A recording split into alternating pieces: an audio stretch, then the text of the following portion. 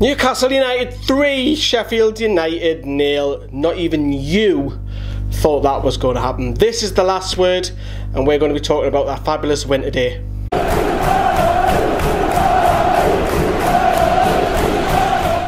Hi everyone, how you doing? Is alright. So you may have seen the 3 live streams that we've done earlier on today. Something a little bit different for the channel. I know the fan reaction one we've done really well, so thank you for all your feedback for that. But this is the last word, and as you know, people who have been long time subscribers on this channel, we're going to be taking a look at the 2 lineups. We'll talk about the first half, second half.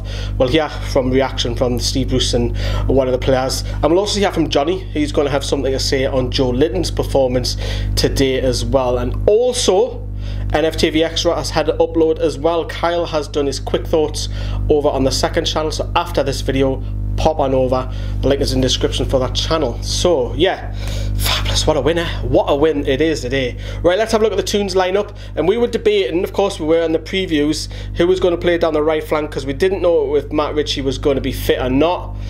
But it was Matt Ritchie. If it wasn't him, a lot of the lads were saying it was going to be Lazaro, but the question mark was round about who was playing right back.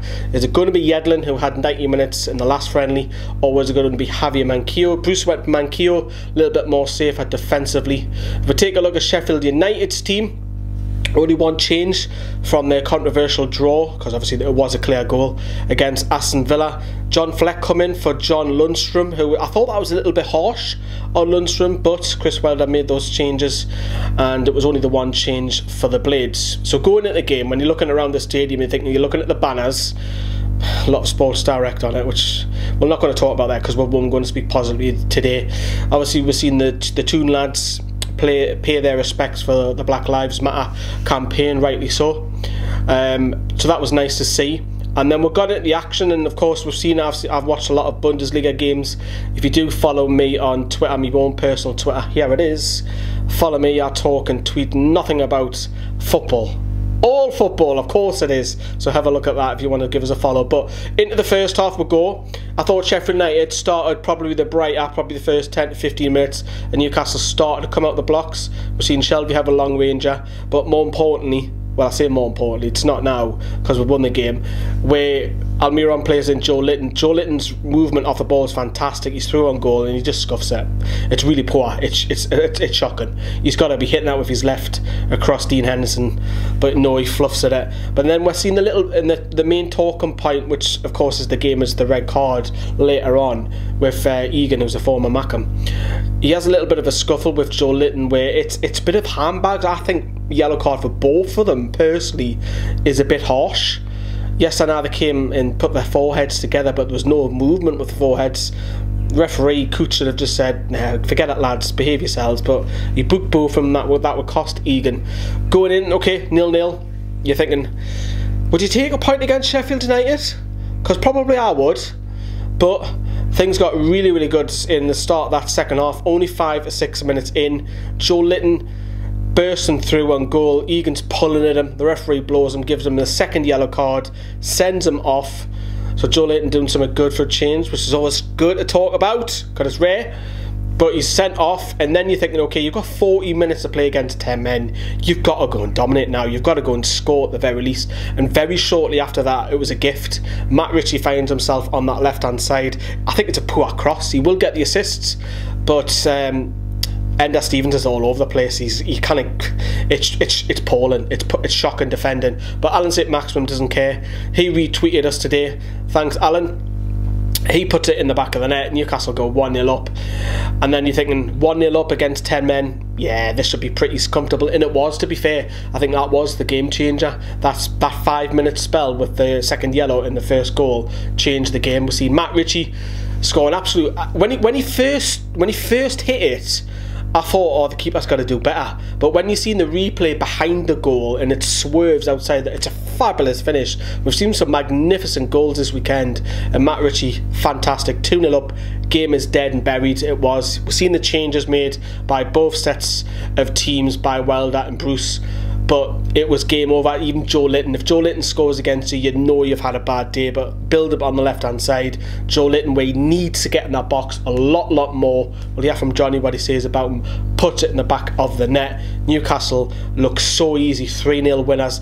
The double over Sheffield United. We were down there when we played shocking. We did play shocking, but still won 2-0. And say that you've done the double over a team who's trying to fight for Europa League. It's credit where it's due to Steve Bruce. Sam give him a 9 out of 10. Jonny give him a 10 out of 10. Rob give him a 10 out of 10 in the score in the players video earlier on. So Bruce has done fantastically well today. And you've seen with the record that home teams don't do very well when there's no crowd. And he put that to bed, didn't he? And I have to say, it felt very strange for me as an individual watching the game, not being there, because this is the first one I've missed, home and away. That was a bit torturous for me, but more importantly, Newcastle got the win. If we have a quick look at the league table now, Newcastle move up to 38 points.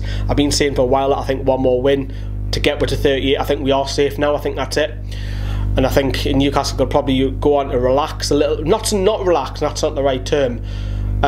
Possibly try and get another target, maybe catch Arsenal, because we're only a couple of points off Arsenal, which is mental considering how bad they've been. But Newcastle look very promising, obviously beating Southampton now and beating Sheffield United, and we've got Villa on Wednesday night. But before we hear from Jonny, we're going to get a bit of match reaction from the game. Here it is. Back-to-back wins in the Premier League. It's very difficult, but pleased for everybody concerned.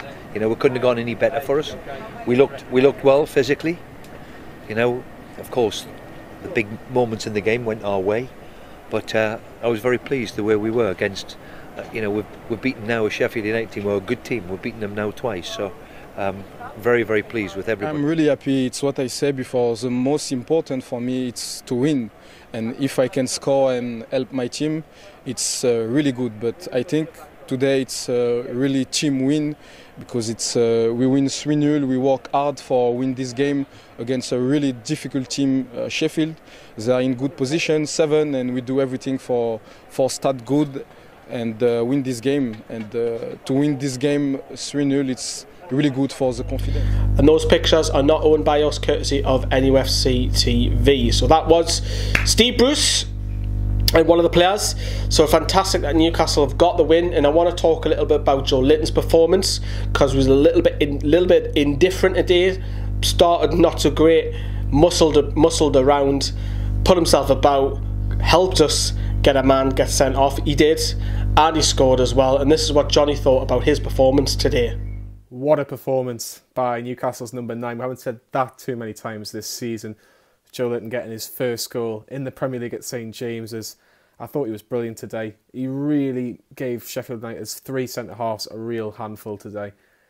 He was out battling them. He was just making things happen for Newcastle going forward, which obviously hasn't happened much this season. And effectively, he did get John Egan sent off for Sheffield United today. He obviously got into a little bit of a spat in the first half, and I thought 2 yellow cards were harsh for Egan and Joe Linton at the time, but it definitely worked into our favour in the second half, and he was like a rash, was Joe Linton, towards John Egan, and he just couldn't handle him really. And it was actually it was a brave decision really from the referee to send Egan off, but Joe Linton deserved it, and Newcastle really merited all 3 points from Joe Linton getting Egan sent off, and obviously he rounded it with a fantastic finish. Couldn't miss, you'd like to think, but no, it was a really good performance from Joe Linton. Hopefully from now to the end of the season, he can get a few more goals and hopefully help Newcastle climb the table, and maybe if he can get a goal against Manchester City, he might take us into the semi-finals of the FA Cup, but I'm not getting too carried away. But no, he was a handful, he was a nuisance, but more performances like that will silence the critics, and he has had a lot of critics, and maybe the fact that there hasn't been fans at St James's, or there's not going to be fans at St James's from now to the end of the season, will only help Joe Linton from now to the end of the season. He's got 1 goal. How many goals do you think he will get from now to the end of the season? I'd like to think he could potentially get 5 goals. If he could do that, then I think that's not bad considering the season he's had from up to now.